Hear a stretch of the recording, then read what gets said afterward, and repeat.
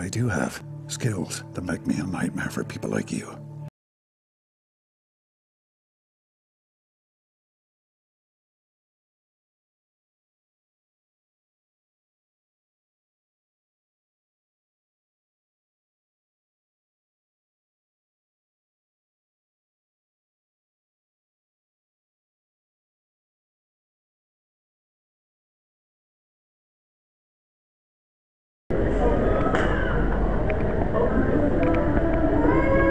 Excuse me. Oh yeah. I've been having debates with people over the dinner table about the obligation to vote. Where do I find the obligation? You don't have to vote, but you have to be enrolled.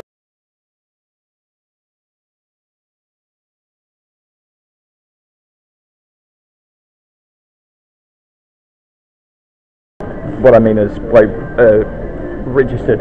Yeah, register. The obligation to register. You have to be. It's technically illegal to not be on the roll.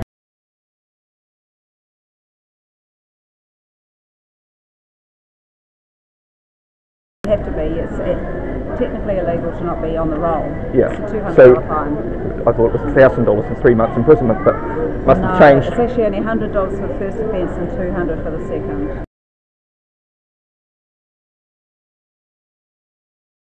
Okay, so where's the legal obligation to register? Vote. To register?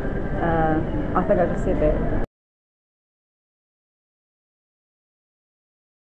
Yeah, but where do I find it? What legislative act? Well, I've certainly got it written down on things here. Yeah.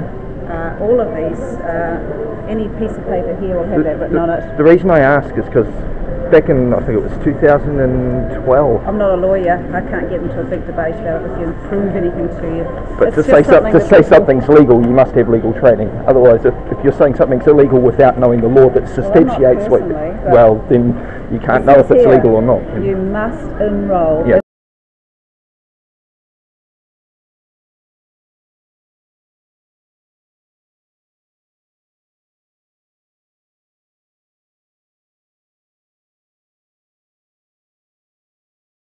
You must enroll if you are New Zealand. Are you aware that must means may or may not? So I'm using, not New Zealand, Butterworth's Law Dictionary because it doesn't actually have the word must in there and defined.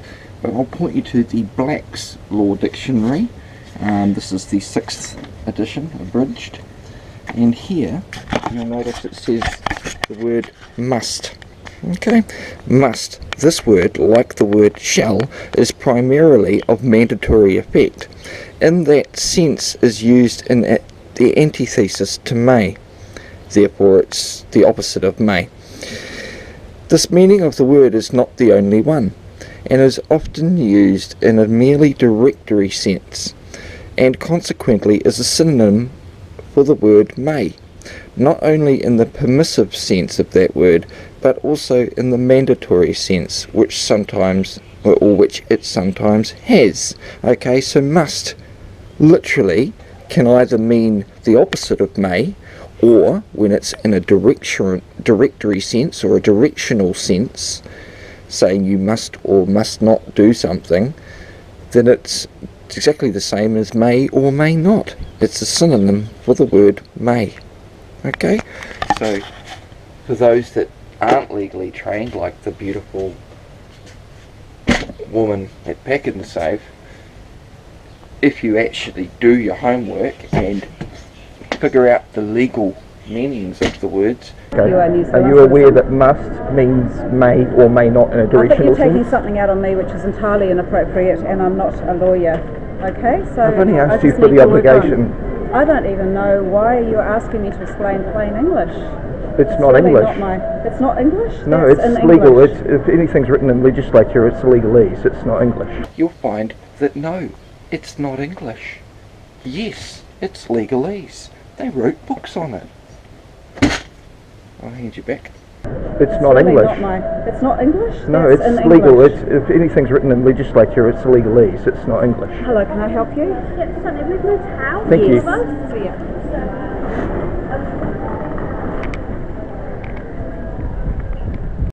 Okay, so as a side note, I thought to myself, I wonder how many people have actually been prosecuted. I mean, you get the fear and the coercion. You could be fined $100 and then 300. The chick said, turns out it's 200, or up to 200 for a second or reoccurring offences, as they call it.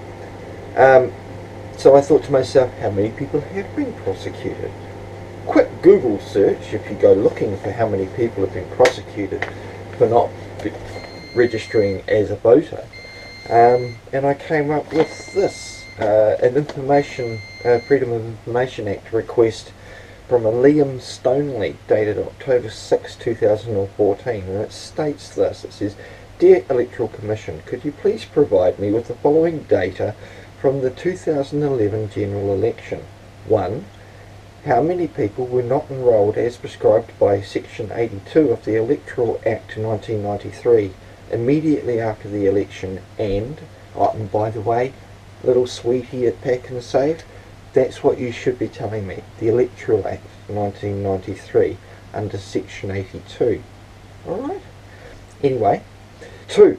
How many people of those were prosecuted under Section 82 subsection 7A, and 3. How many people were prosecuted under Section 82 subsection 7B? Could you also please provide any reasoning why, if any, were not prosecuted? Lastly, could you please provide the number of wasted votes and examples of why they became wasted? Yours faithfully, Liam Stoneley." And then it would appear, after not hearing any response within a month, he then sent another email through to them, November 6, 2014. "Dear Electoral Commission, you have not provided me with a response to my Official Information Act request. By law, this should have been done by the 4th of November 2014. Please reply urgently to this follow-up email with either the information sought or indicating a time when that will be completed by. If I do not hear back from you this week, I will be complaining to the Ombudsman. Yours faithfully, Liam Stoneley." November 6th, that same day, from Christina Timmel of the Electoral Commission, responded with, "Dear Mr. Stoneley, thank you for your emails of 5 October and 6 November 2014 requesting the following information about the 2011 general elections under the Official Information Act 1982. 1. How many people were not enrolled as prescribed by Section 82 of the Electoral Act 1993 immediately after the election, and 2. How many of those were not prosecuted under Section 82 subsection 7A, and how many were prosecuted under Section 82 subsection 7B. 4. Reasoning why, if any, were not prosecuted, and 5. The number of wasted votes and examples of why they became wasted. Apologies for the delay in replying. 205,153 people were not enrolled as at election day 2011. 205,000. Okay? To put that in perspective, there's 4 million people in New Zealand. So, what's that? 5% of the entire population was not even enrolled. A lot of faith in the government out there. To the best of our knowledge, no one was prosecuted. I'll repeat that, okay, for those people listening, just to go with that coercion of the chick at PaknSave. To the best of our knowledge, and this is the Electoral Commission here, no one was prosecuted for not being enrolled to vote. A conviction for failing to enrol requires that the prosecution prove that the person knowingly and willfully fails to enrol. The fine is $100. The cost of pursuing a prosecution would be high, and for that reason we prefer to use those resources to encourage people to enrol rather than pursue enforcement and referral to police for prosecution. In other words, it costs them far more to pursue, 205,000, so that's $2 million worth of fines. It would cost them far more than the appropriations or crown revenue obtained from that. It would cost them a lot more to prosecute for each police, and it would tie up the system immensely. slapping 205,000 prosecutions. Even 10% of that, 20,000, would really chew up the system and slow everything down. So it's just not a law they can enforce feasibly or fiduciary. If they have a fiduciary responsibility, so those things, it's just unenforceable. You have asked for information about wasted votes. This is a general term that can mean different things to different people, so I have provided information that covers all possibilities. Please let me know if I have not covered what it is you were really interested in. Wasted votes is a term used for the number of party votes received by any party that does not win at least 5% of the total number of party votes or win at least one electoral seat. The threshold for the allocation of listed seats at the 2011 general election was 75,493 votes, or 3.37%. Informal votes are votes that cannot be counted because either the voter has not marked the voting paper or has marked it in such a way that their voting intention is not clear. Both the candidate vote and the party vote are separately considered. In 2011 there were 19,872 informal party votes and 53,332 informal candidate votes. Disallowed votes are votes that cannot be counted because, for example, the voter was not enrolled or not enrolled in the electorate for which they voted. The vote was received late, it was a dual vote, or the voter has failed to complete the special vote declaration form in accordance with the legal requirements in 2011. 21,653 party votes were disallowed and 53,223 candidate votes were disallowed. Wow, shocking. Further information about party votes, informal votes and disallowed votes is available at the following locations on our website. You have the right under section 28, subsection 3 of the Official Information Act to complain to the Ombudsman if you are not satisfied with the response to your request. Yours sincerely, Kirsten Temmell, Electoral Commission. So, long story short, what that basically means is, unless they can prove that you knowingly and willingly failed to not register, and they can prove that, they ain't going to prosecute you. And according to that, out of 205,000 possible prosecutions, they didn't do any, which to me means it's not something they enforce.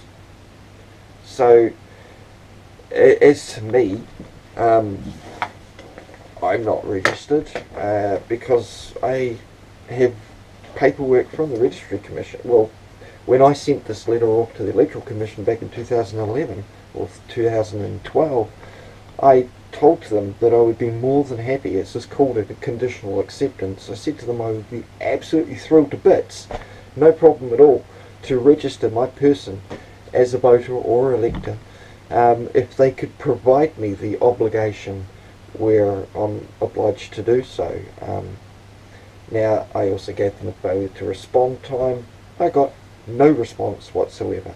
Now, as silence is considered passive acquiescence, and I said to them if I don't hear a response back, they will be taken that there is no obligation to register, and they let that stand. So, as far as I'm concerned, I'm still, I can't make a fully informed and voluntary registration unless I am fully informed of the cause and nature as to what it is I'm getting into, you know. So I'm more than happy to do anything someone tells me to do if they can show me where the obligation is. We're not talking about a social contract or anything that's in hairy-fairy land. I'm talking about some bit of paper that I've signed that says I'm going to be happy to do this. Okay? So, yeah. So all of those that knowingly and willingly, I think as they put it here, haven't registered because they never do, or because it's a matter of principle or whatever, they're perfectly entitled not to. And as with anything, the onus probandi, or the burden of proof, lays on the person making the claim. So if the police or the Electoral Commission want to say, well, you knowingly and willingly didn't do this, well, I when you say you would be happy to do something, and the conditional acceptance, should they be able to provide the evidence that I'm obliged to, then that means that you're not refusing, you're not willingly or whatnot not registering. There's a matter that's in dispute or something that's up for discussion. So until you get your answers, why should you do anything? Remember that it's supposedly a voluntary society, and under the New Zealand or under the United Nations or the Declaration of Human Rights, 1953 I think it is, you're not obliged to be held or to join any party or any group of people, so you can't be compelled to join their club. So yeah, there's lots of ways you can attack it. Myself, I'm more than happy to do anything and just give a conditional acceptance. That way you stay in honour, you don't refuse anything, and yeah, you leave it up to the person saying someone else has to do something to prove it. That's the way it should be self-responsible, self-governing. Okay? Anyway, a lot of the trolls out there will probably give me shit, but so be it. I really don't give a fuck. Opinions vary, and anybody that actually knows me knows what I'm like and has nothing but the utmost respect for what I do. So yeah, to all the trolls out there, fuck you. To all of the decent people out there, please by all means use your common sense, use your practical, logical thought process, use facts and evidence to make your judgments. Don't go by a belief absent any fact. That's all I ever can, in my humble opinion, tell anybody. Anyway, much love to you all. See ya.